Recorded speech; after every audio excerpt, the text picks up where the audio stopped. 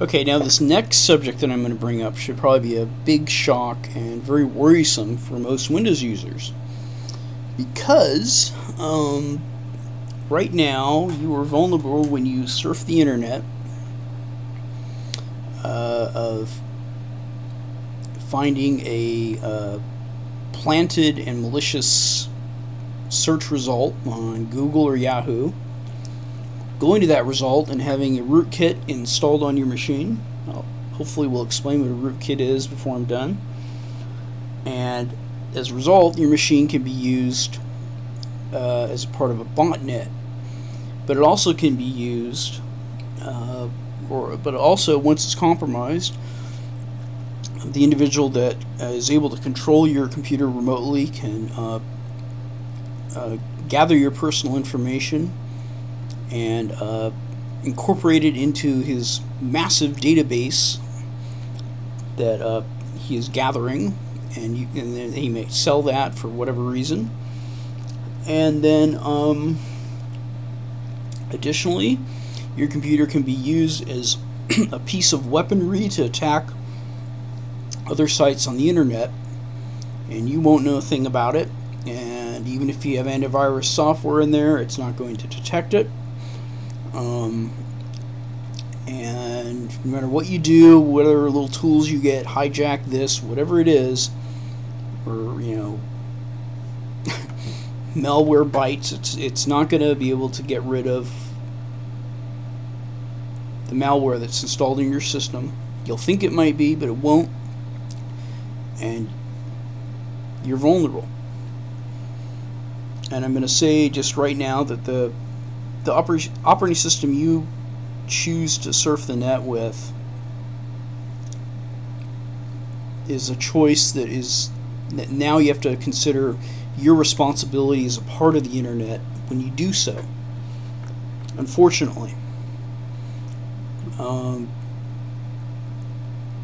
if you choose any flavor of Windows, you're probably making a choice that's helping this whole just horribly irresponsible scheme out there that'll point you in the direction to find, if people explain what actually is happening,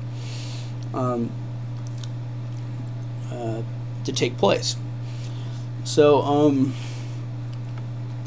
that's the deal, and unfortunately that's the way it is. Now I'll explain. It sounds like a blanket statement from a Linux user that wants to, it's desperate to convert his people from Windows and is a lying schemer. Well, this one I'm not lying about.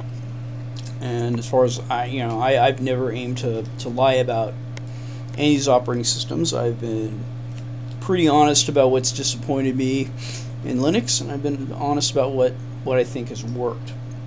And that's the way I'm going to be, and that's what I'm being straight with you right now. Now, there's such a creature as a botnet out there, and basically what happens to the end user, and is explained in one of these videos, the one I couldn't find, is that you as in just a generic person, the person I'm talking to, will do a search for either the hot topic of the day, maybe some actor died or got caught and thrown in jail, so you want to search and read more about it. You do that search. Meanwhile, there's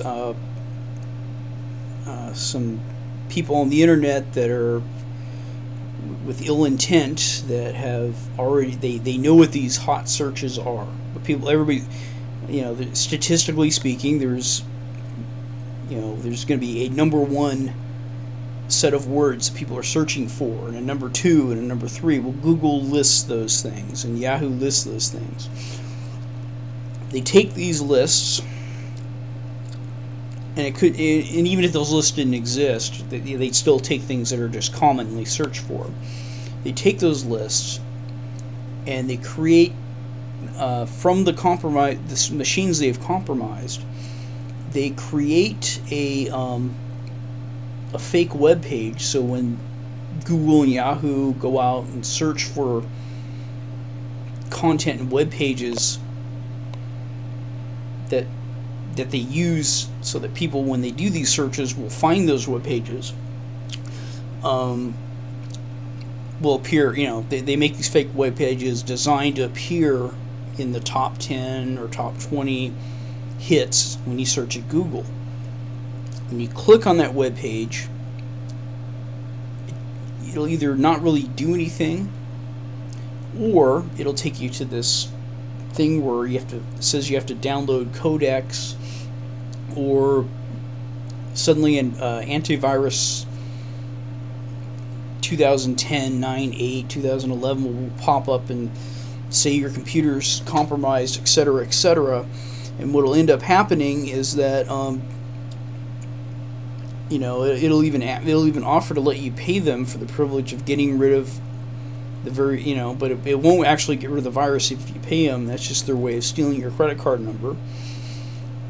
And then if you decide to keep rolling with this thing, maybe you go, you try to go to Malwarebytes and this, that, and the other place, and you might be able to get the pop-up to stop coming up. But the thing that you can't see is the piece of software that allows someone to remote control your computer, to steal all your information, including your passwords, when you put up a fake login screen for your bank, capture your emails, and whoever is doing this thing is collecting data for whatever criminal purposes they may have in mind, but you're the victim. And in the meantime, also, if that person that's running this botnet decides they don't like YouTube, they may just decide to take it down after typing in a few commands at the command line.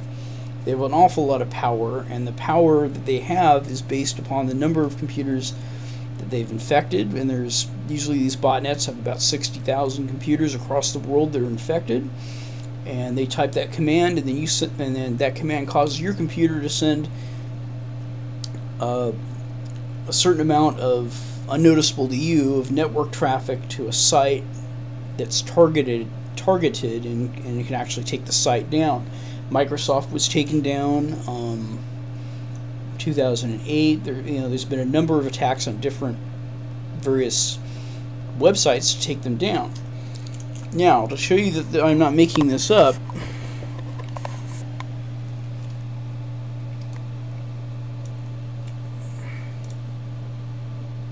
so I'm going to go back to see some of my search results here. This all started when a guy that was called Botman decided to release his bots into the wild, and was completely irresponsible. And there's some people that get on here, get on YouTube, and showcase how they have a website set up so you can download your own bot toolkit. And I'm telling you, that's putting guns in the hands of people that don't know what the fuck they're doing, and they're really messing things up. The volume of spam that's out there is higher than it ever was before, and all this spam is being created by all these machines that are compromised. I can say that without any doubt. In fact, I'm going to stop here so I can find that other video and not go over 20.